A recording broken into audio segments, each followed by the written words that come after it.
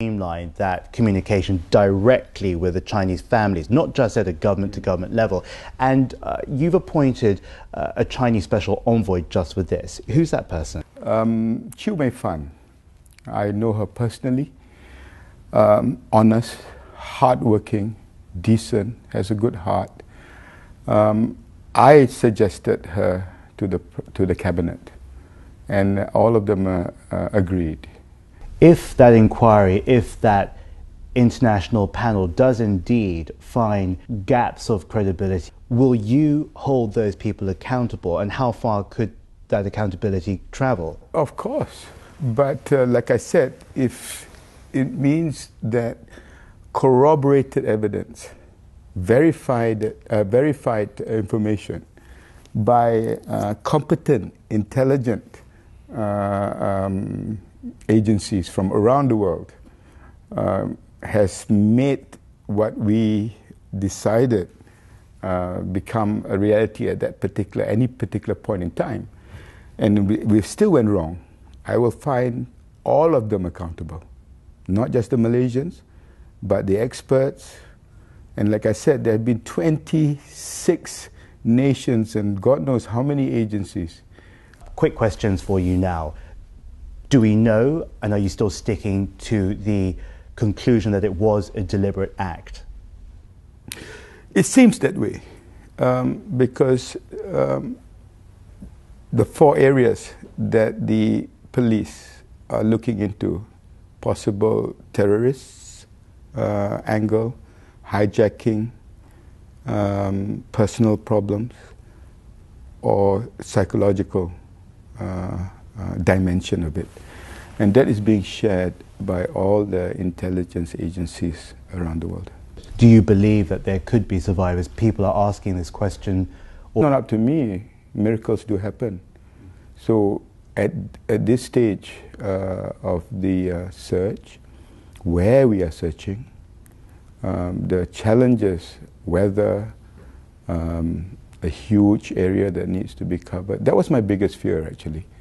I was hoping that leads would take us up to the northern corridor. The northern corridor, we understand that search, has it been completely disbanded? And if so, does that mean that that is no longer an option? I believe that all the radar information is going through on a daily basis, military and civil, but nothing, no leads. What we do know is that the FBI has more or less indicated through you that the flight simulator that the captain home built does not reveal any incriminating evidence, that there is nothing concrete to link him to this deliberate act. Can we therefore discount the psychological? After speaking to his family, have you actually eliminated him from the inquiry? That is why our focus is to find more information. And the questions that are being asked with regards to deliberate acts, whether it involves individuals in the passenger or the crew manifest list, all that will really come out to light when we actually find the black box. That sudden left turn, yes, that turn back, yes, that obviously appears to be a critical missing element. yes. That period of time and why? There was now very clear deliberate air turn back, and now for whatever reason we are trying to establish the plane actually ended in the Indian Ocean.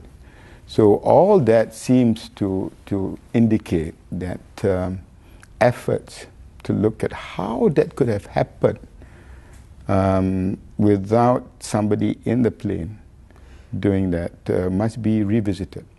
We understand also that Malaysian officials have spoken directly to the families, saying, yes, that there is a sealed pack of evidence that they can't make public. Why have you chosen, or why has your government chosen not to make that public, and what is inside that pack? The reason why we cannot do that is basically, at the end of the day, we are going to be answerable to international inquiries, and part of this information might be used for ongoing investigation. In seeking the truth, Yes. is there a timetable which you can at least establish, a framework that at least you can work with not only the wider public, but of course, more importantly, with the families themselves? I was under the impression that the families didn't want me to talk about the black box, to talk about deep sea surveillance. But from the families themselves also, they have asked me about technology, how do we retrieve the black box after 30 days? How are we going to retrieve the black box now? Talking about technology, about looking at satellite images.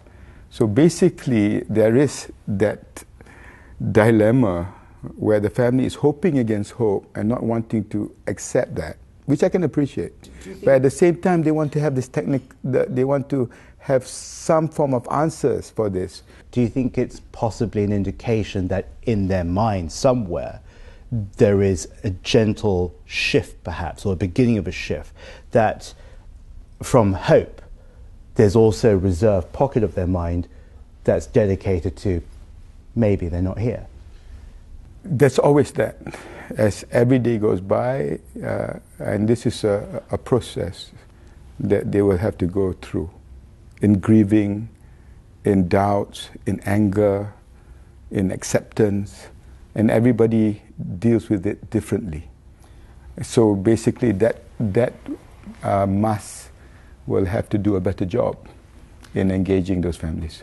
Do you think, since you brought it up, that by sending text messages in English, think that MAS has put you in a very, very difficult position? No, I think MAS have got to face up to their own responsibility. That has nothing to do with the job that I have to do or the responsibility of the Malaysian government. But just putting MAS on the witness stand, we also need to bear in mind what is the role and the responsibility of Rolls-Royce, of Boeing, of all these experts, agencies. Where is their voice? Because at the end of the day, it's very easy to target people. I'm not defending MAS. They will have to answer to about their SMS and the way they translate things and how they engage with the families. But at the same time, I want to see the international agencies also stand out there, because we pay millions of dollars to buy their aeroplanes, fly their engines, pay for their expertise, and now those technology is being questioned by the world. You're about to go off to Hawaii to go to the ASEAN defense ministers plus United States. And while you're there, you're also going to meet with the US Pacific Fleet Command. Tell us about this, and what are you going to be asking of them, apart from thanking them? That is to locate the black box within the 30 days. We're talking about towing pinging locators and vessel pinging locators that will try and track the signals that are emitting from the black box. And I've indicated this to the Chinese leadership too, and they are assisting us in that respect. The Americans are already on board. Minister, thank you very much.